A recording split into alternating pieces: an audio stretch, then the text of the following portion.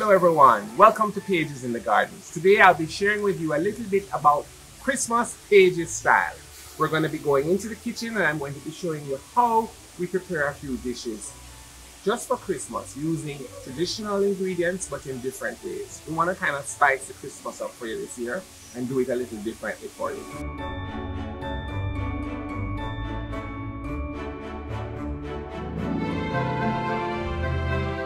Ham is a very, very critical part of our Christmas meal.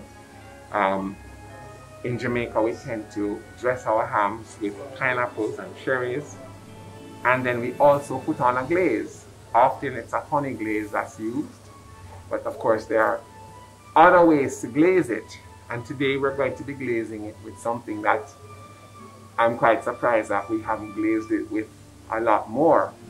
I'm glazing it with a sorrel-glazed.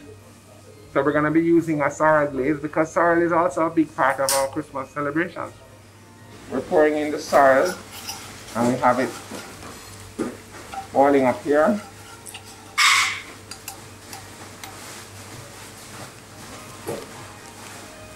Adding some stock.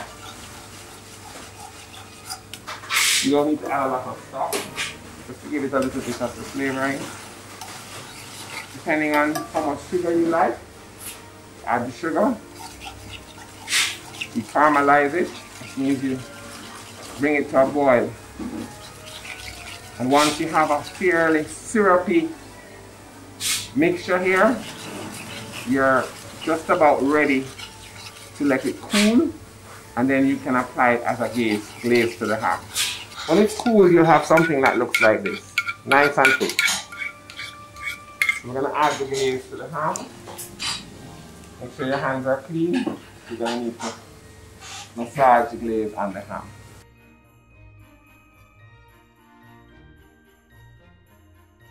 If you want the glaze to be really hardened on the ham, after you put the glaze on, you can then go ahead and put it in the oven for a few minutes.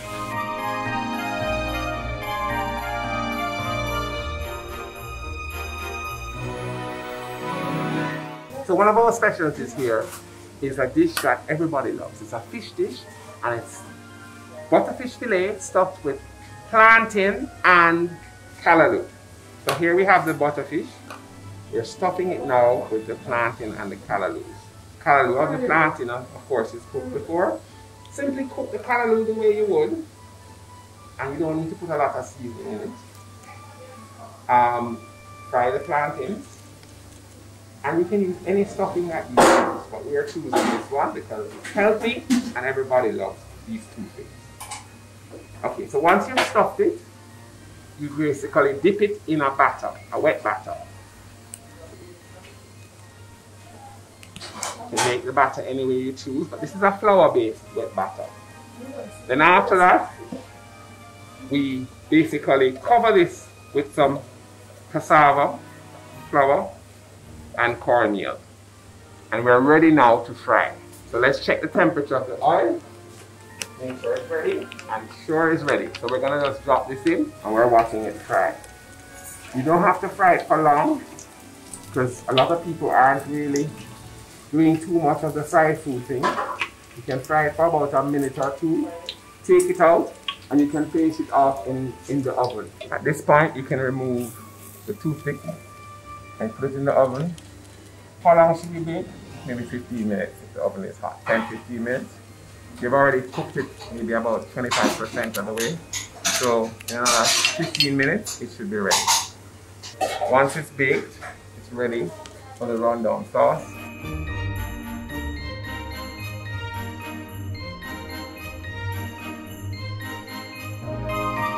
For the candied sweet potato, you need to basically have some sweet potatoes prepared from before. Peel, slice, and cut. Kind of scallop form. You can do it in cubes if you prefer. And you need to have some coconut milk, whether you're going to grate up or use the powdered one. Some sugar, lots of sugar, because this dish is called Coconut-Candied Sweet Potato. So we're going to start with a little water Sugar. Add a little bit of vinegar to it. Not much. Adding the coconut milk to it. Have to mix it really fast. Chicken garlic. A little egg powder coloring to it. Not a lot, just to give it that sweet potato color. Add the sweet potatoes to it now. Turn up the fire a little bit. Work them in together. To get the coconut flavor in there, we add a little more coconut. And then we want to add our spices, our nutmeg, cinnamon, and vanilla. So your vanilla, nutmeg, cinnamon, mixed spice for baking. If you don't have mixed spice and you have some allspice or fermented powder, put that in. And there you go.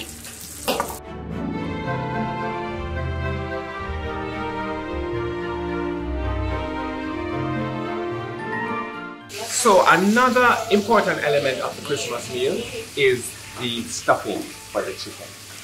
And today we're going to be doing a cornbread and raisin stuffing, and we're going to be utilizing the stock from the chicken that you probably would have roasted already. So you can bake a cornbread any way you like it, using any of the mixtures or from scratch.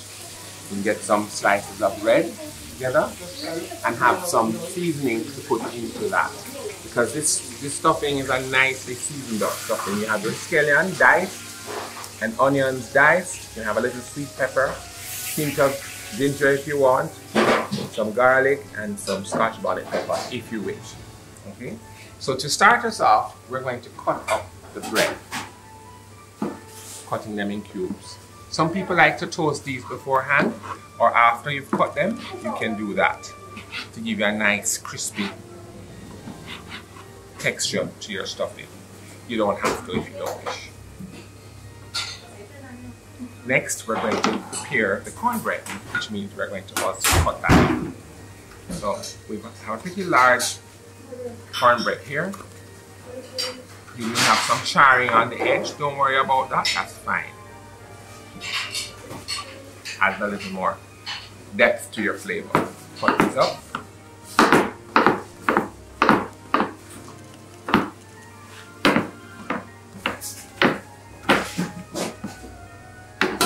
A fairly easy dish to prepare because many of the ingredients are prepared ahead of time. I like to add some olive oil and a few herbs, Italian herbs, basil, oregano if you like, a little bit of rosemary, some garlic. And the process involves sauteing the seasoning first, using some of those herbs along with it, with the olive oil. Getting those ready, and then you add next your stuffing mixture, and then you add your stock, you toss, and then you put it out. At this point, we're going to go ahead and add some herbs to it. Not a lot, because the chicken is already very seasoned. So we're going to add some parsley, some basil. And if you want, you can add some wine to this, just to give it a little kick. It was our pleasure to spend this time with you. We were so happy to share with you a few ideas as to how you could spice up your meals this holiday season. Have a wonderful Christmas, and we look forward to seeing you in 2021.